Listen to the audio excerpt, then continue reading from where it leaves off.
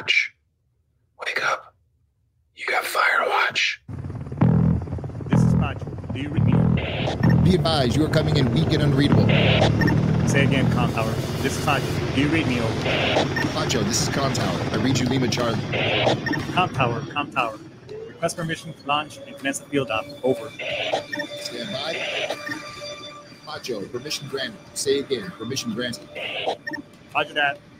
Launching podcast in 3, 2. You are now entering the field op with your host, Pacho Correa, Chief Warrant Officer 3, United States Marine Corps retired. Get some. Hurrah! Get some. Hurrah! What's going on, everybody? Baby Friday or Friday Night Eve is upon us once again, and goddamn, it's almost the weekend. Hey, we got a great show for you today, just like we always do. But before we get started, let's get all the pleasantries out of the way. There's the word I was fucking looking for all this time. Pleasantries. Anyways, let's get that stuff out of the way. Hey, this show is brought to you by the great folks of Primerica. When was the last time anybody here took a look at your investment statement or your life insurance policy at that? If you haven't, probably the last time you took it is when agent gave you that, those documents, handed you a stack like this big, and you just kind of put it back on the shelf, and where it's collecting all kinds of dust. Well, if you really want to know what that document is like, and just a quick introductory information, give one of the folks from Primerica a call. All the information right there is on the show link bio. They'll be more than glad to educate you and empower you with some information. That way you're more and better educated, so you can make a much better decision as it pertains to such an important document that basically is income and asset protection or replacement should something tragic happen to you or an individual that holds a policy. So it's all on the show link bio. Check them out, give them a call, put your name on there, send them an email. Somebody will gladly contact you. No commitments, just great information, and go from there. Also, this show is brought to you by the great folks of Castle Global Services. At Castle Global Services, they have a bunch and an array of many different services and products, both for your residents and for your commercial business. Right now, we're in enrollment. It's time of annual enrollment. So if you personally or your business is looking to provide a great medical health care to your employees or for yourself at a very affordable price, you can basically provide medical insurance under $500 to your entire family. So it's all right there, also on the show link bio, or you can go to castleglobalservices.acnibo.com and get some info over there on the services tab. Click on there and just get some information. Again, no commitments, no questions asked. Just some great info and go from there. And this show is also being sponsored now by the VA. So here's an awesome message from the VA. This message is from the U.S. Department of Veterans Affairs. Veteran service organizations, often known as VSOs, offer many services for veterans, service members, dependents, and survivors. Whether it's holding job fairs, finding solutions to challenges such as homelessness, healthcare, or financial issues, or educating veterans on federal, state, county, and local benefits, VSOs are a great resource for veterans. VSOs also offer veterans a place to socialize with other veterans for peer support. Plus, for help filing a claim or appeal, you may want to work with an accredited lawyer, a claims agent, or a VSO. VA trusts these professionals because they're certified in VA claim and appeal processes. To learn more, go to va.gov and search for VSOs. Thanks, Mike Richmond. And he's right. You're going to see a lot of stuff right now. Everybody's putting all kinds of stuff in regards to Camp Lejeune. If you were stationed there and you drank the water and all that stuff. Bottom line is, folks, you should never, ever have to pay to get your disability and compensation to anybody. There's VSOs and many other folks out there who provide this service for free, like the American Legion, the VFW, the Disabled American Veterans, and many, many more. You can send me a message, and I can point you in the right direction. I've helped other veterans with and walk them through the process. Well, if this jarhead can do it, so can you as well. So take advantage of it. Don't close the door on some benefits that you gladly deserve, that you've earned for paying, writing that blank check to the United States of America. Hey, this show is also brought to you by nothing but the great American Constitution. So I raised my hand for 21 years of honorable service, and I still do, and defend what this document provides for us. So it's all about your right, your freedom of speech, and right to bear arms, among many other things that this document provides for us. So if you like what you see or hear, like, subscribe, and follow. Tell your friends all about it. Or if not, I also like to give a shout out to the great folks of SitchRadio.com, because this show wouldn't be anywhere without Brian Colburn and his team on the back end making stuff happen for us. And so check out some from their website. They got many other great podcasts, like I Podcast That, among many. Okay. Anyways, I think that's pretty much it. All the pleasantries out of the way. Hey, we got a great treat for y'all all the way from the Middle East. We got Uncle Dan in the house. Let's bring his ass up on here. What's going on, brother? Well, good morning. It's a little after 1 a.m. here. So, hey, man, it's always a treat shooting the shit with you. And just talk about things in general, man. So, first of all, thank you for being here, and thanks for your service. Thank you, sir. I appreciate that. Let me just say, it took me a long time to get comfortable with people thanking me for my service. Well, why is that? Because I gave it freely. I served my country. I served my fellow military members. It's about the people for me. So, I enjoyed it. So, people thanking me for doing something that I did freely and willingly and happily, it just was a bit difficult for me for quite some time.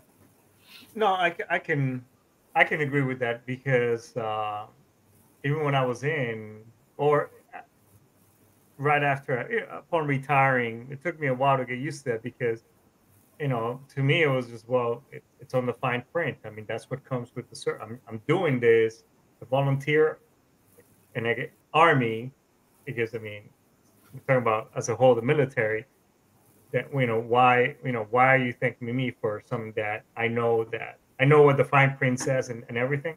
So no need to thank me, or, you know what I'm saying? It's that whole, don't thank me, I work for a living, which, by the way, I fucking hate it when people used to say that too. Yeah. But with that said, just personal experiences, and then what I read and what I see on the news, there's quite a few people that don't appreciate the service of military members, or police or firefighters or medical people too. So when there is somebody that does show appreciation, I appreciate that. I've learned to be able to appreciate it. No, and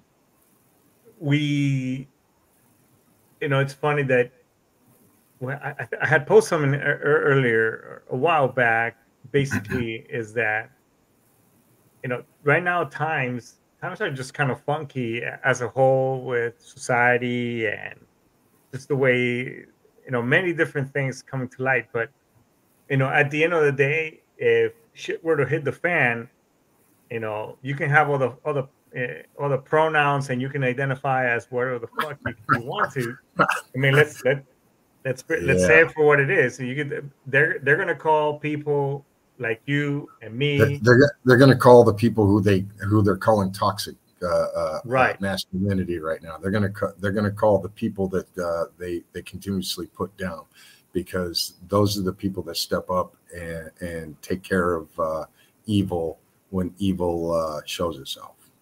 Exactly. I mean, those are the guys and gals that are gonna make shit happen, and keep the enemy at bay, or that beast outside of the that threshold of that door. Yep. You know, and then oh well, look what we did. It's like, no, bitch, it was me. I'm the one who, myself and the team. We're the ones who did that. Yep. It's crazy how things are. Yes, we're just on some trying times, and lately those have been the conversations that I've had. And the thing is we talk about it is within the culture, but we live it every day. We live it at work every day. Oh yeah. In corporate America, or just whether you have a 9-to-5 job, or if working for a major corporation, or if you have your own business, or if you're working in McDonald's or any other type of food industry. We deal with that stuff every single day, to where the person who makes it happen, when it's critical and it's time crunch, they'll lean on you quickly. But when it's time to take the kudos and hand out the appreciation, they start looking and go, well, we have to be diverse with the awards, or we have to be diverse with who we're selecting for different opportunities. And it's like, okay, what did that person do when it was time to when rubber meets the road, when the job had to be done? Where was that person? They weren't. Okay, No, so the people, this is where it matters. So you'll hear me talk about people being the most important asset with any kind of organization. It doesn't matter what size the organization, or what, it doesn't matter what country you're in. It doesn't matter what company you're in. It doesn't matter if it's your own company or someone else's company. People will make the organization successful. And anytime you're doing anything to undermine that success by spreading the wealth to people that didn't earn it, you're going to create conflict within your organization. And the people who actually care, who drive, who put forth the extra effort to step up and do beyond the standards, they're not going to stop. That's who they are as a person. They'll just go find somewhere else to do it. I had a colonel. He was just repeating the words of a gunny that worked for him, but actually, Lieutenant Kaczynski. I worked for him in Japan. This dude was one heck of a guy to work for. I mean, really cool guy. I mean, level-headed, but he goes, he's like, hey Pacho, did I ever tell you about this guy? I'm like, no, sir. Tell me about it. He goes, well, he was a drill instructor, and he goes, well, you were a drill instructor yourself. I mean, and you can't fix something that parents fucked up for 18 years. I mean, that's how we get some of these kids. Well, I don't 100% agree with that, because people are who they are, all right? And they're in whatever environment they're in as they're growing up, they're going to adapt to that environment, but they still are who they are. Right. So I was in some pretty messed up environments growing up, and I was literally at a fork in the road and didn't even realize I was when I went down the path to joining the Marine Corps. And it was just a flippant decision. I mean, it was just like instantaneous. Oh, this is what I'm going to do. There was no pre-planning for it. But I went that road because that's who I was. It wasn't because of the environment I was in. So I've seen people that grew up in amazing environments that just turned into shit people. Or other people that just grew up in very harsh conditions that just once they had control of their own lives, they just excelled at whatever they chose to do. So yeah, but yeah, you're right. You can't screw up. Yeah, parents do have. It's not just parents. It's the community. So the old adage, it takes a village to raise a child. No, a village does raise a child. Every person that child gets has contact with has impact on that child's life, and it can be positive or negative. But that child, as who they are as a person, and they don't even realize who they are yet, but their disposition in a particular direction, they're going to take that negative and make it another negative, or they're going to flip it and say, okay, I don't ever want to do that, and become a better person because of that negative. So we do have impact, and a lot of it is what we're fed. If we only know one story and we never heard the other story, that's all we're going to know. Right. So that has part of, but even if that's the only story we heard, there's the inkling inside a person that's going to tell them that this, I agree 100%, or I'm not sure about that. Even if that's the only story they know, something inside them is going to tell them that there's something else, usually. No, and we do it as I've gotten more mature with age. Wait a minute. No, we have not. We're just big children with more expensive toys. I've become more cautious as to, because you say we leave a mark. I guess we leave some type of thumbprint or print.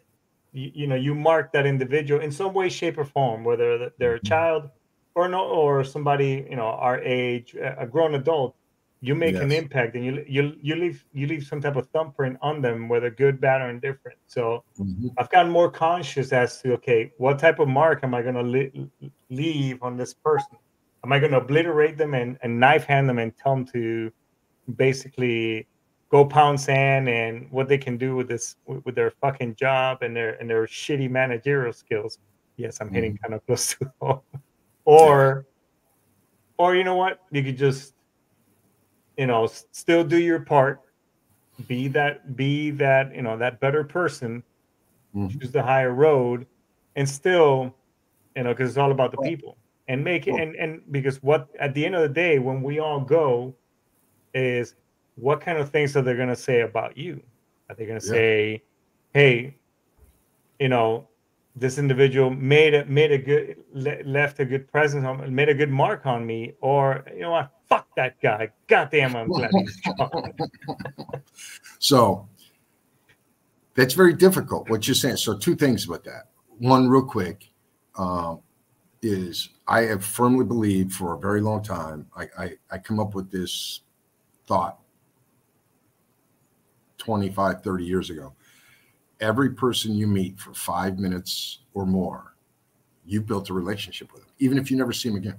That's true. But what I mean by that, building that relationship, is what did you say and what did you do that impacted them? Was it a positive or was it in a negative?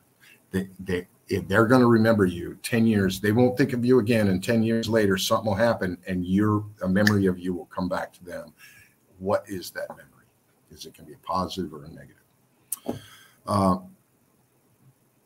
The second thing is, like you said, being cautious about how you interact with people. We're both combat vets. We've seen some horrible stuff. Okay. So, but with that said, what that taught me is that we're all vulnerable. We don't know when we're going to go. We're here until we're not. So we're human. We're imperfect. We're going to say and do dumb stuff, especially being men. Men say and do dumb things, and that drives women crazy. But that's a different story. But with that said, that's why we live less. That's why we tend to die before women. Yes. But as we get older and we have those different experiences, whether the combat experiences or, we're in a car wreck, someone could be in a car wreck. They don't even have to be a veteran. They can be in a car wreck. They could be, a police officer. They could be a firefighter. They could be a nurse. They could just be a person that has a normal job and something horrific happens around them and they have that impact in their life, that you really see the value of life.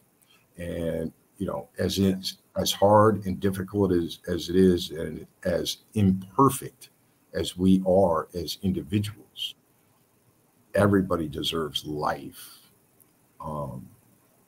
And if I deserve life, that means others deserve life. And if I want respect and I want peace in my life, I will strive to provide that respect and peace to others as much as I can, given the situation. It's the whole thing of what type of path life is. Today's theme of the show is basically life being a journey, and you can choose it to be, despite of whatever cards have been dealt and dealt to you, despite your upbringing, the environment is everybody has a choice. You can have a choice of, well, ruminate and sulk and complain about your current situation, or you can see it in a different light, because at the end of the day, we're still alive. You're still here. Yeah, because it's better than being. And when we find, I guess we if in fact there is a heaven or whatever, wherever Marines meet up again at Tun Tavern, up in heaven, I guess we'll be talking like, God damn, hey, you know what, this shit does exist. Or if we meet down at the bottom, it's like, God damn, it's hot up in here, this shit does exist. It's there. Yeah. So, it's all about choices. And what is it that you want to, how is that you choose to live your life? And what is it, and what kind of peace you bring to yourself and you bring to others? Yeah. So, we all have traumatic events. I just went through a recent one myself. I saw it coming. Yeah. I saw it coming for a very long time. But I continue putting forth the effort because that was my job. Right. I got paid to do a particular job, but I always stepped up above and beyond that job, what I was paid to do. My focus was to help others be successful. And that's what I did. And to do that, you have to be vocal. Okay? Bad actors will continue to do bad things when good people don't speak up. And that's a general comment. And I don't mean that specifically associated to my environment, but basically is if you see something, an organization or people going down a path that they probably shouldn't go down, you see they're either going to get hurt, or it's going to cause problems for them and with other individuals, or it's going to cause problems for your organization. They can have good intentions in place, but if you see them going down the wrong path, I speak up. I have my thoughts through my experiences and through my training, which, by the way, since the last time I was on the show, 26 years it took me, but I finally got my Bachelor of Science degree. Congratulations, Big Dog. By the way, it's sitting right here. It's sitting right here on my table. So, well, I've got the electronic copy, so from the university, so I'm covered. It's never too late. I mean, it took me a long time to get that document. I got it up in Fuji, and Craig Kaczynski, Colonel Kaczynski. Yep. He's the guy who handed it to me. We had a ceremony over there, but dude, when I had that document, it's like a ton of weight was off my fucking shoulders, because I had this captain, and I'm not gonna put his name out there, but this dude and I, we did not see eye to eye on a lot of things because the guy was just a blooming fucking onion. And as shout out to Scott Gilman because that's his line. So this fucking idiot. But when I got that degree, you know, I think him and I towards the end we had some choice words, and I was like, I told him, like, look, motherfucker. The only difference between me and you is that the fact that you're unrestricted and I'm restricted, but I get the same fucking paper that you do and the same level of education. Fuck off. Get you know, as a matter of fact, get the fuck out of my motor pool. So the only reason why I completed that degree, and there's 2 points here. The only reason why I completed that degree is because I'd worked for it for a very long time. And I took a lot of pauses. I went through 4-degree completion programs to get there. But because I worked, I started working at 14. I've been working full time, 40 hours a week plus since I was 16 while I was still in high school. So 26 years, I was not going to quit. I was going to get it. So I got it, and I got some other certifications along the way. But I'm going to tell you straight up, that piece of paper just means I'm trainable. That's all that means. It does not make you smarter than anybody else. No. It just means that you're trainable and that you were able to complete a series of tasks. That's all that means. That's all it means. I know plenty of motherfuckers with a driver license that can't drive for shit. Yep, you know? Exactly. Well, I know plenty of people with degrees that are very good at their jobs. But with that said, the second point on that is I don't know how many people can say this, given the way education has been built for the last 20, 30 years. I paid for every class that I took myself out of my own pocket. I've not taken any tuition assistance. 26 years. I did take advantage of TA when I was in the Marine Corps. And a lot of people told me that's crazy. Why'd you do that? I look at it, and my point was, it's my goal. It was my effort. I chose when to take what classes. I didn't have to answer back to someone else that I got an A or a B in the class in order to, you know, so I didn't have to pay. It was if I did not do well in the class. Well, it's never that I did. I got A's and B's in all my classes that I completed, but there are a slew of classes along the way that I had to quit while I was in the class because of work or deployments or whatever else. I didn't want to be answerable to anybody else other than myself when it comes to those activities.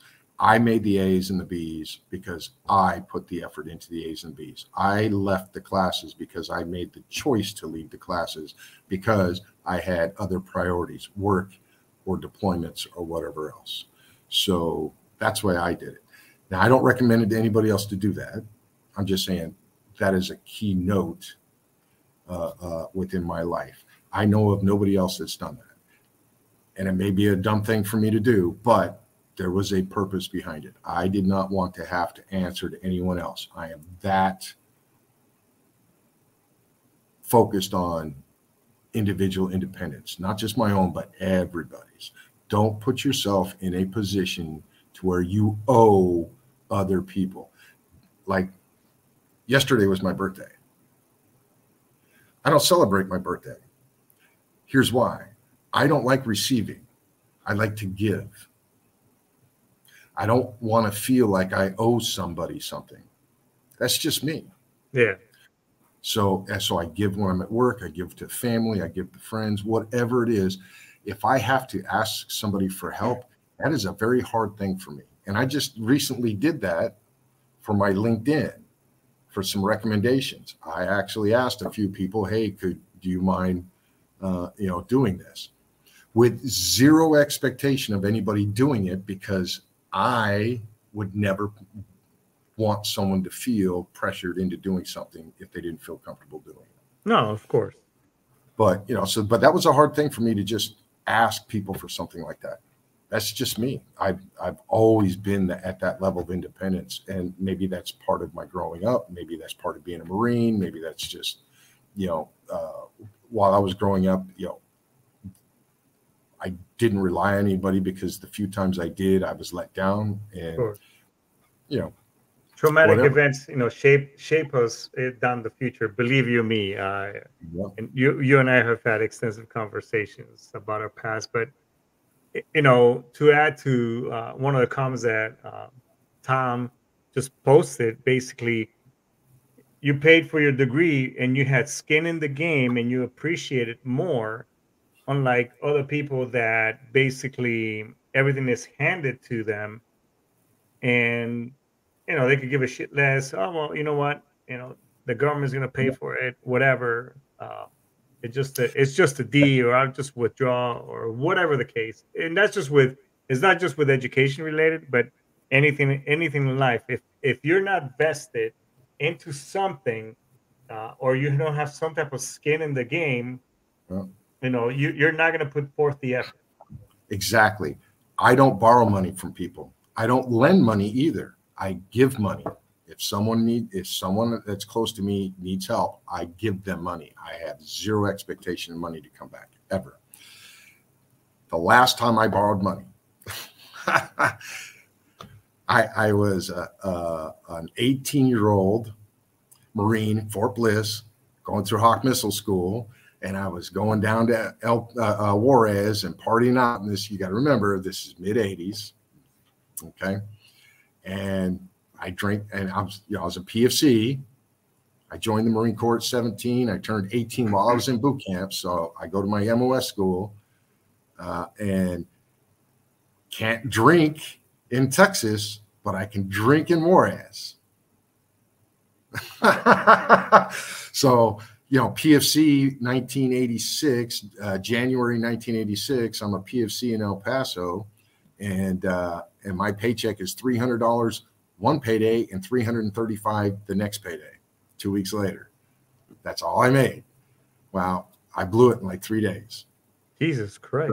So, I mean, $300. Yeah. I mean, back in the 80s was still $300. Yeah, I blew it all in Juarez in about 3 days. So I called my dad and I said, Dad, I really messed up. I learned my lesson. Can you send me some money? My dad said, yeah, no problem. It'll be in Western Union in 1 hour. So I went to the bowling alley on the base where the Western Union was, and sure as anything, it was there an hour later. $20. I learned my lesson. I have not borrowed money since. No, and you're right, because it creates a lot of animosity, things that you believe. Last year, I just learned a huge lesson with somebody who I thought was close to me, and basically the guy was running. Long story short, the dude was running his own Ponzi scheme, borrowing from Peter, robbing from Paul. I'm Peter and Paul at the same fucking time, and it doesn't play well. But at the end of the day, huh? No, go ahead. No, go ahead. So that runs into something that I'm really focused on right now. So I'm a lifelong learner on a lot of things. I love to read. I'm a prolific reader. I still like reading books, preferably books, but being that overseas and the constant moving and coming and going, it's hard to carry a library with you. So I have leaned heavily over the last decade towards online material, right. On a computer. I just bought a new cell phone, so I can read it now. By the way, everybody, this dude, I mean, damn near had a fucking flip phone still. No. I had an Android, but it was 8 years old. It was 8 years old. I have not bought myself a cell phone in 8 years, and I broke down last week and got myself the new flip. You were still texting with the keys like A, B, C. Yeah, exactly. But because I'm frugal with my money, I buy what I need. No, I don't. I buy what I need, and I buy the best of what that is at that time, and that's it. I don't like spending money on myself. I spend money on other people. So with that said, that's my point. I've learned a lot of stuff. I read a lot about archaeology, world history, and I love reading science, and not science fiction, but science. Occasionally science fiction, something, but typically I don't read much fiction. But one of my biggest things is I read about leadership almost every day. I am a student of leadership, because the average person is not a very good leader. It's not, we always say that he's a natural born leader. No such thing. You may have a personality people are attracted to, but that doesn't make you a leader. So to be a good leader, you have to study leadership. And especially when it comes to people, we talk about business and things like that. It's all about people. It's about relationships with people. And give me your top three leadership, I guess for somebody to be a successful leader, a leader of people. Okay, the top one is pay attention. Listen. Okay. You watch and you listen. I talk a lot. I've always had my whole life. But while I'm talking, I'm watching. I'm watching people's reaction, watching their body language. I watch how they sit in meetings or they're standing around. I could have a conversation with this person, and I could be watching people over there at the same time and be involved in this conversation and listen to what the person's telling me and so. But when you listen, most people listen to respond. Okay. Not to listen to understand. So you got to listen to respond. So listening is number one. Two, you got to watch. That was my number two. You have to watch what's going on around you. You will learn so much just by watching people. And number three, you have to care. You have to care. If you don't care, it doesn't matter. All right. If you're listening to them and you're watching them, but you don't care, you're going to take whatever you receive, and you're going to, a person who doesn't care is going to look to see how they can use that to their advantage. You got to care. And what I mean by care is, what can you do for that person? If they're going through great time and they're doing some really good stuff and they're very happy, make sure you connect with them to let them know that, hey, that was awesome. You did great right there. And if they're having, if you're watching them and listening and you see they're having challenges, what can you do to help them through that challenge? You have to care. So some people call it empathy, but I'll just keep it real simple. You listen, you watch, and you have to care. Those are my top three. Damn. Well, it's been great having you, and that's a great way to end this show. I mean, and I know I'm going to be, you and I will be coming on the show together many more times. But Dan, I really appreciate you being here, you taking the time. I'm sure you're dying. You're literally fading away. Well, it's almost 2 o'clock. Yeah. But thanks so much, bud. I really appreciate it, man.